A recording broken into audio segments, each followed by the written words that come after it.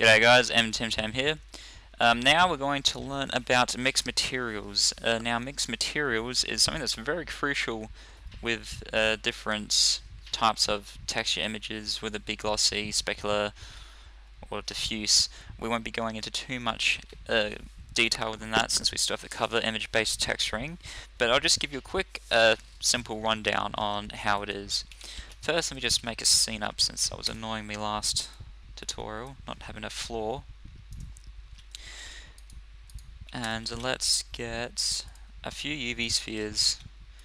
I'll be supplying more complex meshes. This one can be easily made, and that's a little bit of geometry in there too. Since we'll be definitely be using the glass tool. And let's make about diffuse glossy, diffuse spec glossy. Okay, that's good. So let's start. So let's go into our rendered viewport. Good old sun sky. Now we're going to select our first UV sphere. Now we're going to do it into two parts. The first part will be doing it strictly in the panel area. Let me just get this down a bit. So this one will be diffuse glossy, since that's the most basic one. Let's open our preview up so we can see our preview window. So let's go to diffuse BDRS and go to mix material. From mix material, we now have these two options. We have amount, material 1, and material 2. Let's just see what's going on here, but we'll be working in here. So on material 1, we'll be applying a diffuse. As you can see, it automatically adds to it. The next one will be, on material 2, will be glossy. Now we can also expand these options as so. Now let's go to our chosen material. I think it was this one. Yep.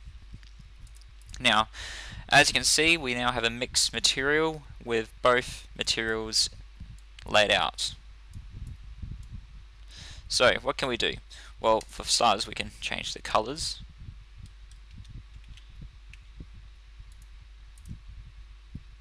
Sorry, we have to refresh the render viewport. We can change the colors as such, just like in the normal, and we can also change the blending with the amount. The amount is something we could also add in, such as fall off, dirt, but that'll be something we'll be going into later. Obviously we can override as much as we want, such as transmission, along with putting subset scattering, but like I said, that it's a bit too advanced at this stage. With the glossy, put the index up a bit. You can change the roughness, specular as such with the normal glossy material. However, you are incorporating and merging both diffuse and spec, so you can make certain rubber textures, certain different kinds of rubberish sort of plastic materials. You can also incorporate different bumps. Don't worry how I'm doing the bumps, since that's another tutorial down the track. But you can also add different bump maps to different ones, or to the same if you want. So this is only being applied to the diffuse material, but you could also apply it to the bump here. So that is how you do a mixed material using diffusing glossy strictly through the panels. The next one we'll be working within the graph editor. So how do you do in the graph editor? Well, it's pretty like I said how it was last time. Shift A, Octane shader, and go to mix material. That's in the Octane shaders. From there, get rid of the gloss, the cycles material, and plug that into the white ball. Next, we'll be using a, what's this one?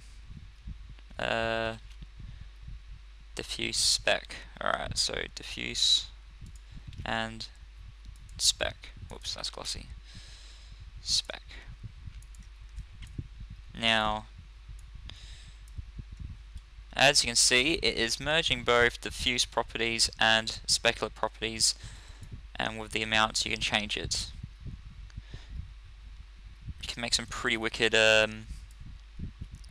textures with this. You can mimic some very sick fall-offs, certain reflectivities with diffuse.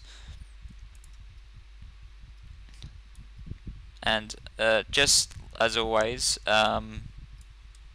you can also change different variations in both materials and create some sick looking textures. For instance, I'm just putting random stuff in and it's coming up with some pretty good marble lookish sort of abstract things. Sorry, I need to test something out here because I'm now in the zone. Sweet. So it's pretty cool stuff. Some pretty cool stuff you can do here. Well, not diffuse, I mean, yeah, there we go.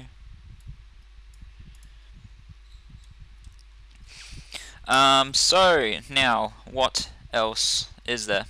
So yeah, pretty much covers the how to do the mixed materials within the node editor. Next is the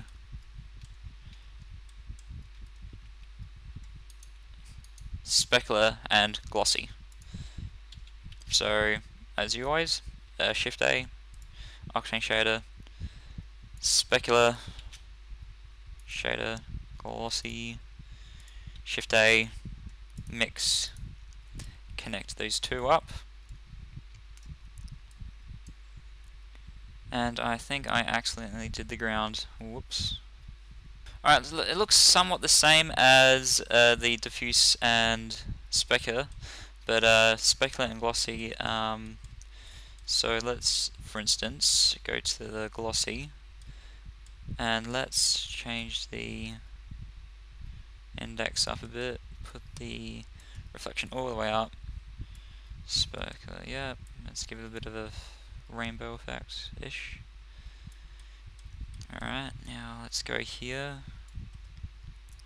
Always add some dispersion, or you have to add dispersion.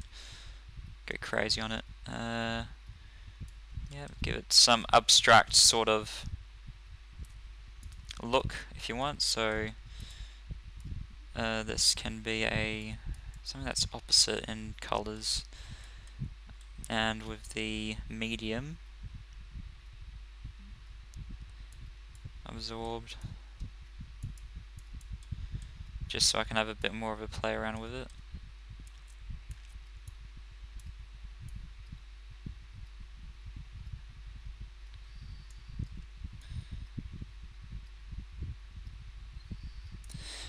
So, and hey presto, you have some very abstract looking material.